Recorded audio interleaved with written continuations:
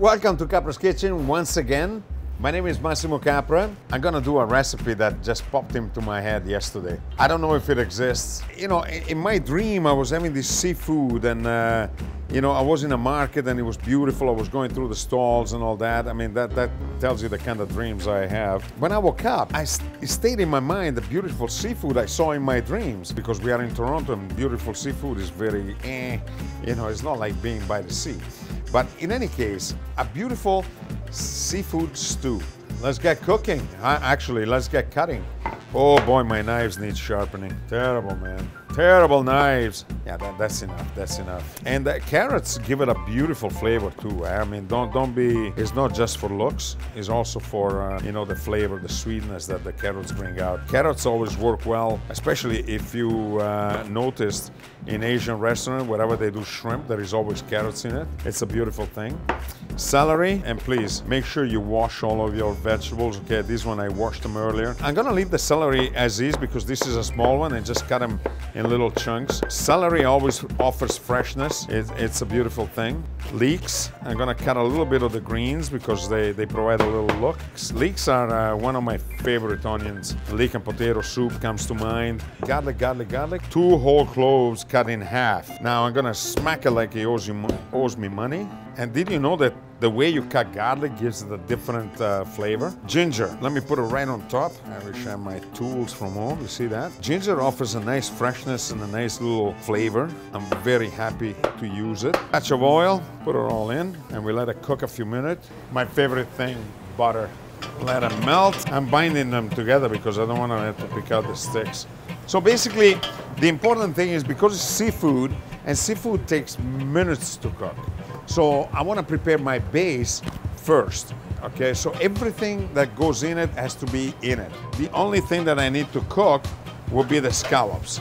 But look at the colors already is conducive to a beautiful look. I'm gonna put in the scallops. I'm gonna put them over there, see if I can give it a quick sear while everything else is cooking.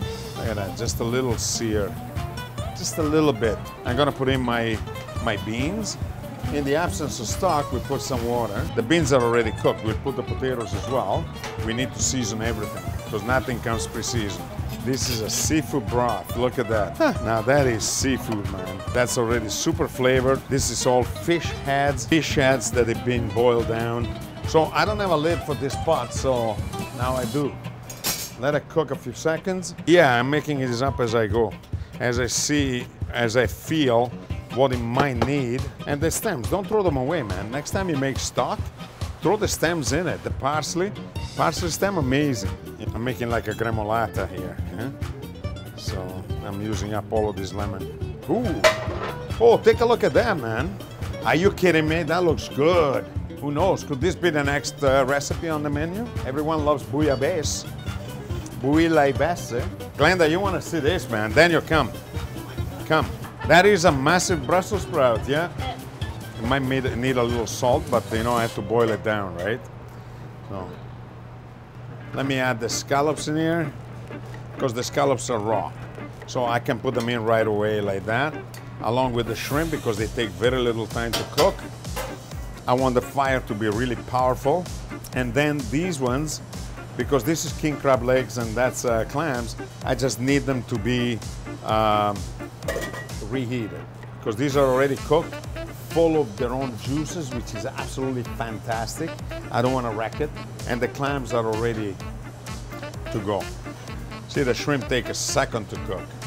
Now I can add my tomato. Yeah, that's the look. That's the look I want. Now I want to put these ones on the top. I don't want to ruin them. By all means, you can put fish in here, you can put anything you want. The clams, you can put live clams, you can put mussels, you can put lobster tail, you can put just about anything you want. I mean, the sky's the limit. Like that. Oh, let me remove this little package because this is done its job already. I don't need to. That's why I tied it, because I don't want to see these sticks. Okay. If I cooked it a little bit longer, all of the leaves would have come out and you would have had them in your food, which is perfectly fine as well. This is ready. And all because I went to bed with the idea of having king crab. The sauce, Boom, boom. It's like a cassoulet, man. Scallop, scallop, scallop. King crab, so that people see it, you know what I mean? You want to instigate people's appetite. Clams are already mixed in, they're already given their juices and did their job already. Because it's seafood, we're gonna put a squeeze of lemon. Okay, just like that, make like a gremolata, just like that, and you smell that, that has lemon, lemon essence oil, essential oils of lemon rind, and then parsley. And then we just cover it up. Oh, yes, a good olive oil never hurts. Let's go to taste it. Let's see what this looks like and feels like.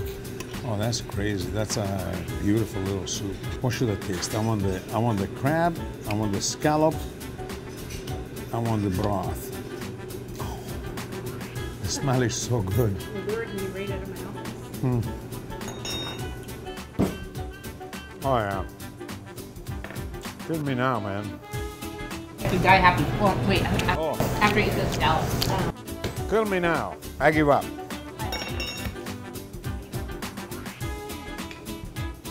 I don't know what to call this dish, but the inspiration was cassoulet, and it ended up a seafood stew with potatoes and beans and all that, so call it whatever you want. It's absolutely delicious. I'll see you next time. Subscribe, send me messages, do whatever you want. I love it. Just let me know if you like it or not. Ciao.